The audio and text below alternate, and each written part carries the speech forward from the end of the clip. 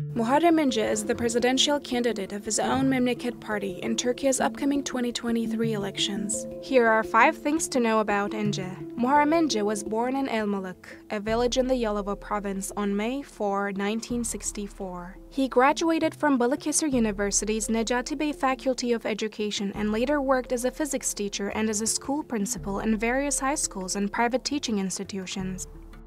Ince took on various positions in non-governmental organizations in Yalova before deciding to enter politics. He was reportedly associated with SODEP and SHP in the 1980s and later joined CHP. In 1996, he also served as the president of the secularist Atatürkist Thought Association.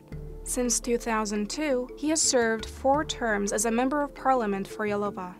He ran for party chairmanship in 2014 and 2018 but lost to incumbent CHP head Kemal Kılıçdaroğlu both times.